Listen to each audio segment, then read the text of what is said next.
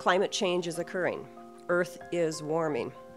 In terms of global averages, the past decade is almost 1.5 degrees Fahrenheit warmer than 100 years earlier. The first calculation that the greenhouse gases emitted by the burning of fossil fuels could actually change the Earth's climate was done in the 1890s. And so scientists have been looking very carefully at this question for a long time.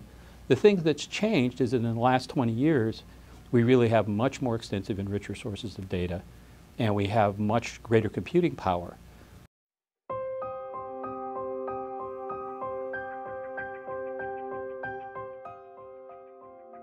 These climate changes are largely caused by human activities. Multiple lines of evidence indicate that most of the warming over the past several decades can be attributed to human activities that release heat-trapping greenhouse gases into the atmosphere. We understand that much of the climate change we're seeing is being driven by emissions of greenhouse gases from activities like producing the energy we need, producing food that we need. There are natural sources of CO2 emissions, but the pattern that we've seen is a very rapid increase in the concentration of CO2 in the atmosphere, so that CO2 concentrations are reaching a level that's the highest in the last 800,000 years.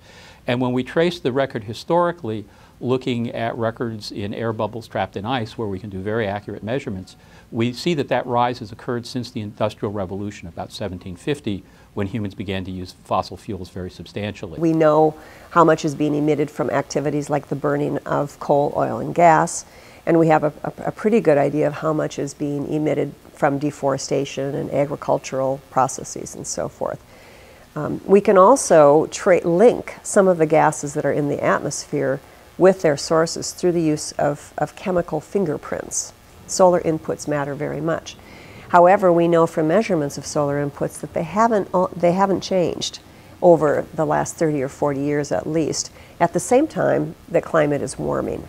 So solar inputs themselves cannot explain it.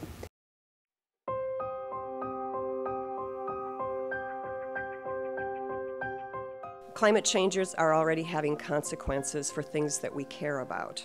I mentioned sea level has risen about 8 inches in the last century. As temperatures increase, sea level is rising, both because of the thermal expansion of water, because of more heat there, but also because of more input of water, fresh water from the glaciers, because the glaciers are melting. There is more precipitation falling in very intense downpours now than ever before, because there's more runoff occurring and often more flooding is associated with that. There are more intense heat spells. There's challenges to water resources now in some places because of more drought. In parts of the world, and including the western United States, much greater frequency and intensity of wildfires. And all of these things are affected by climate. They're also affected by other things that people do. And so our level of certainty that absolutely connects climate change with all of those impacts is pretty great, but it's not complete. As the climate changes, ecosystems and human systems respond in complicated ways.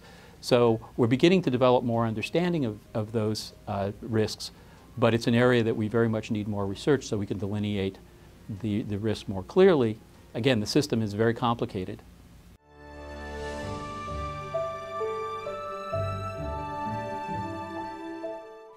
Given that we have entered a time when decision makers are asking not just what is happening, but what is happening and what should we do about it, our panel concluded that the scientific community needs to enter a new era of climate change research, one in which science not only contributes to our fundamental understanding about climate change, about how the world works, but expands and informs America's climate choices. We examined 12 different sectors: ecosystems, coastal systems in the ocean, the climate system itself, and so on, thinking about what kinds of decisions are being made in these areas and what kind of science is needed to support those decisions.